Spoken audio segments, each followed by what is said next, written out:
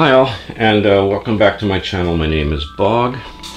Today's video is going to be just a Matchbox, small Matchbox haul. Hopefully it'll be a short video. I'm going to try to keep it at that. I found 2 newer releases and 3 older ones that I bought off a local gentleman here for a fair price. And we'll take a look at those in a little while. Let's start off with the 57 Dodge swept side pickup, and you see it's a beautiful color on it and nice card art, and it is, you know, a nice model. They didn't really do much front and rear, but the sides, they did a nice paint job on it. It's a nice gray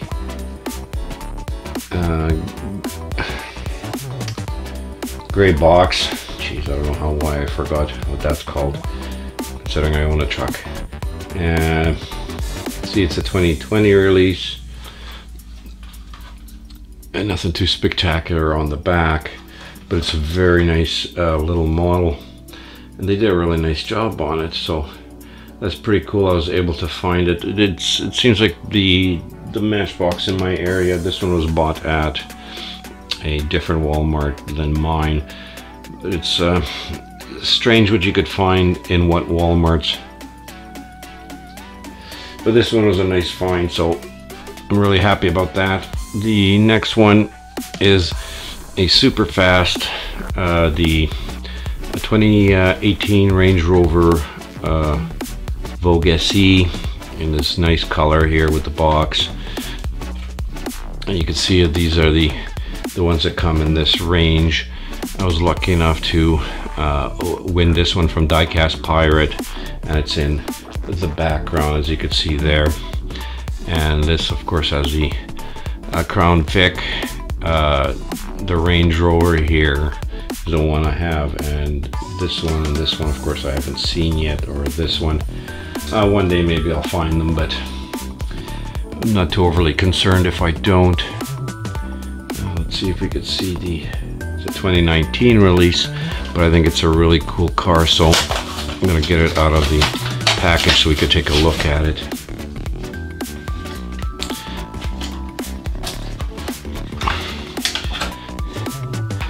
And you know, it's a typical Matchbox box. You know, very nice imagery on it, nothing too spectacular, or they don't give you any other detail other than that. So it's just your typical nice little collector box that they have. So I'll just scoot that one there. We could take a little closer look at the actual car itself. Nothing opens on it. At least I don't think so. It doesn't look like it. Oh no, it does. Hey, what do you know? The back part opens up, but it's really nice. Once it's closed, it's a very nice shut line on it, so it's hard to tell if it actually does have an opening feature or not until you look at the top part. But it does, you know, prop open, shows you a bit of the interior. But it's a really nice sharp color on it, plastic base, metal body. But it's a very nice treatment all the way around, as you can see. You know, they give you all the nice front and rear details are painted, nice grill work. It's a very nice color, and I do like this one very much. So it'll be cool to put that one finally on display. The next 3 are the ones that I got from a local seller, and I think they're really cool. First one is the number 12, which is the Audi Avis in this nice silver. It's a plastic base, Audi Avis Quattro. Now it's a very nice base, nice silver color, give you a nice little engine details. This one is a 95 release. He gave them to me in a very good price, because he said the cards, some of them were bent and cracked and folded in a spot, because he said something dropped on it. I go, I really don't care much about the card. I'm not a card collector, I'm a car collector, but you can see this one's really cool, so I was happy to get that one. The next one is also from a super fast line, is a Jaguar XJ220 in this cool funky orange, red, bright red with black tampos on it, but the same thing, it's a 95 release. Nothing too overly spectacular on it, but yeah, it's a sharp little car, and I do like this one very much. You know, it's yeah, it's really cool to see it. So it's nice, because I didn't know a lot of these things were around, so it was great when I saw it on the local buy and sell, and he had it in pictures, and I said, okay, well, I'll give you a call. Asked him how much he's asking. He gave me a price, and I said, oh, yep, I'll buy it.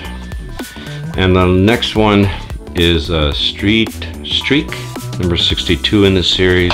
It's the same thing, 95 release, and it's a kind of a neat little, I guess, a fantasy type casting. And made in Thailand, 1995.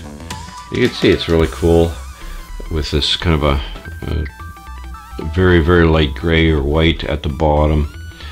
Maybe it just looks that way to me, and a dark purple at the top.